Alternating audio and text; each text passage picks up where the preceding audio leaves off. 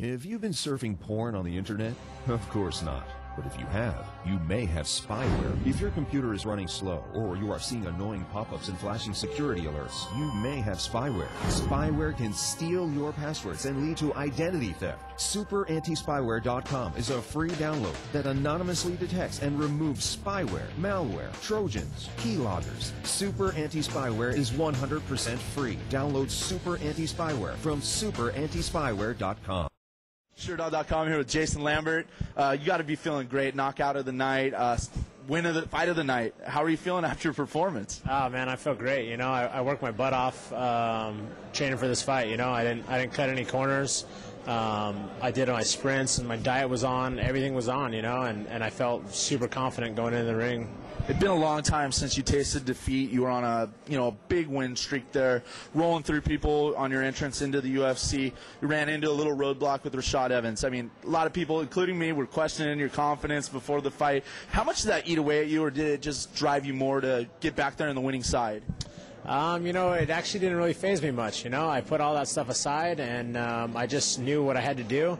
You know, I have it in me. You know, I just have to unleash it. You know, and I think my stand-up looked great tonight. You know, for the little bit that I had. You know, but he came out shot out like a cannon. You know, like it was crazy. So we got right to it. You know, but Babalu's a great win for me. So I just want to sit back and enjoy that. You know. He did come out like he shot out of a cannon. He was all over you quick early on.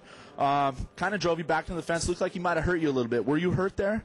No, I was actually just shocked, you know, that I thought he was going to be a lot more tentative and, you know, throw more leg kicks and you know, wait to see what I did. But he didn't phase, you know, I mean, I wasn't stunned or anything. He just, you know, it was a good combo. He came in and overwhelmed and got his takedown, but, you know, I just held it together and ended up getting out. A lot of people, I don't know if they underestimate or just have never seen your ground skills. He had your back for a long time there in the first round. Did you ever feel like you were in danger?